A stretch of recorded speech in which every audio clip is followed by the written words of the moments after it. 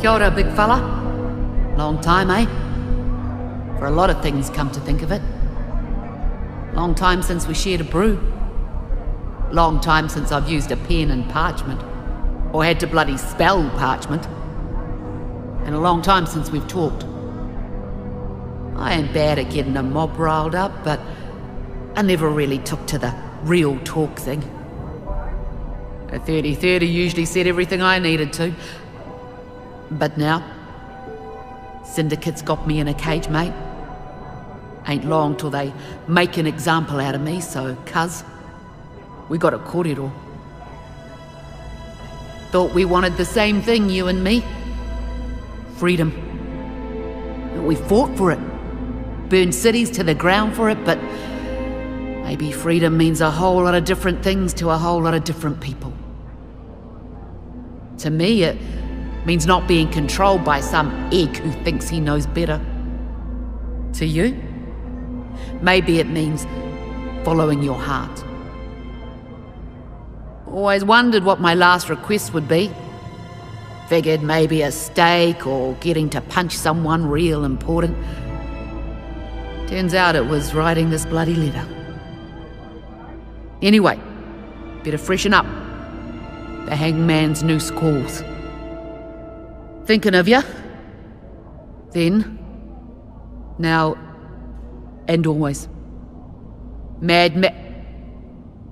Margaret.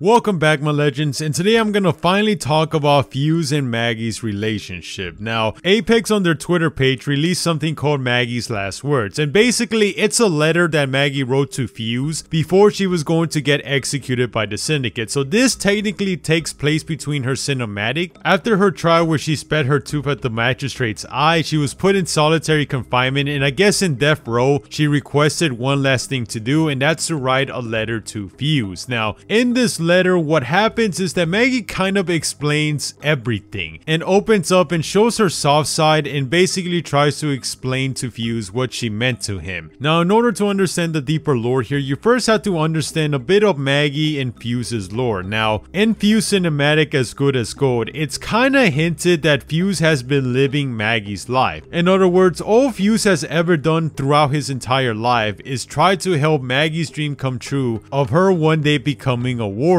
but in doing so, Fuse wasn't able to accomplish his own things or be his own person. In other words, Maggie never really noticed that Fuse was miserable. Now, am I saying this as in she's a bad friend? No. I'm saying this because in her letter, she kind of clarifies that she thought that Fuse and her had the same goal. Basically, that they wanted to protect Salvo and keep its freedom, but that wasn't really what Fuse wanted. Fuse just wanted to do his own thing, but Maggie was kind of keeping a tight leash on him. Now, in Maggie's perspective, she was probably doing it to keep Fuse safe, because she does say stuff like this. Wally's our first blood, eh? Let me guess.